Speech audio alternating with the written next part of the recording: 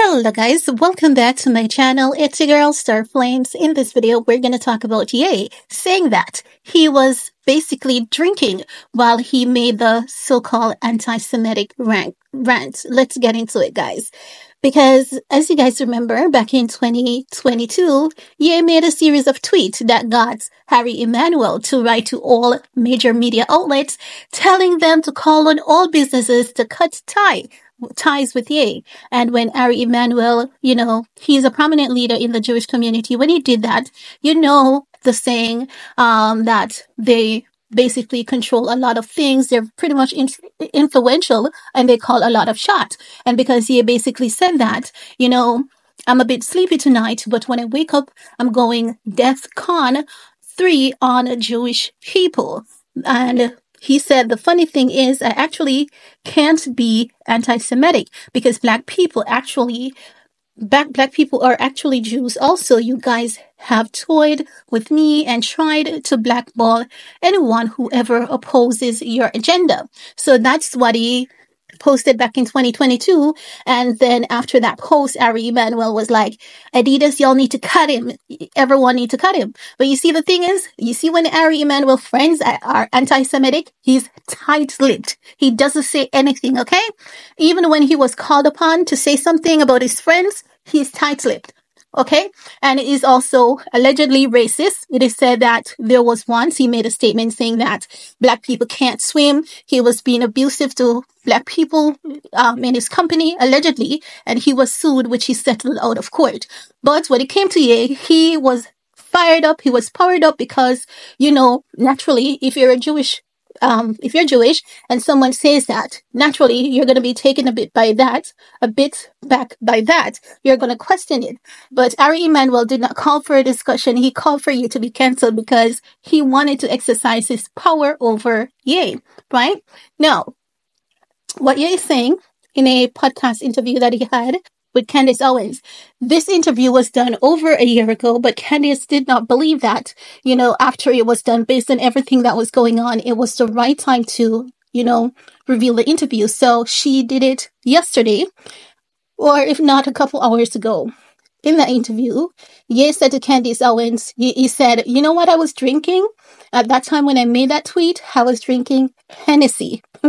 That's what he said. Now, also, if you guys remember, Ye basically told us that he was going through a lot. And I don't think that he needed to tell us he was going through a lot. It was evident that he was going through a lot. And I believe that Kim Kardashian actually literally set the tone for Ye's downfall.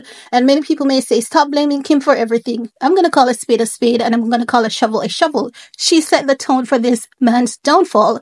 But we also have to blame Ye, in a sense. We have to blame Ari Emanuel. I think that what Kim did, because in case you guys don't understand what Kim did, when Kim weaponized the kids against Ye, she basically set the tone because she knew that Ye was pretty much unstable at that point.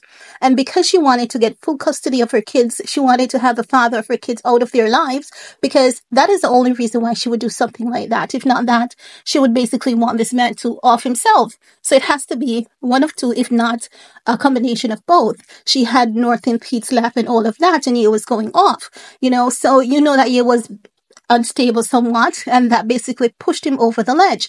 And then the divorce came after. She basically took everything from that divorce. So we can only imagine what Ye has been through. Even if you've been through a divorce, I don't think you understand what I don't think you know, I think you can understand, but not know to the full extent what he has been through, because not just did he lost his marriage, he lost his family, he lost his business. It was like a domino effect, one after the other. He kept on losing a lot of things. So, because of that, I believe that Ye was in his feelings, because he also have been having previous issues similar to some of the issues that Michael Jackson had spoken about specific members of the Jewish community. Ye was having problems with specific members of the Jewish community, and he didn't talk about the problem that he was having with those specific members. He spoke in general, and many people are saying that, because he spoke in general, that's what led to his downfall. But I mean, who knows? I believe that Once you say certain things, you'll be cancelled, you'll be stopped. They're going to do everything that they can. But here's Ye telling us it was actually the alcohol that he was drinking that basically led him to that statement. Candace Owens then asked Ye, why is it that he did not come out and make it clear that he was drunk at the time he made such a post? Ye's response was that even though what he did was unpleasant, he wanted to basically take accountability for it. He didn't want to blame it on the alcohol or anything like that.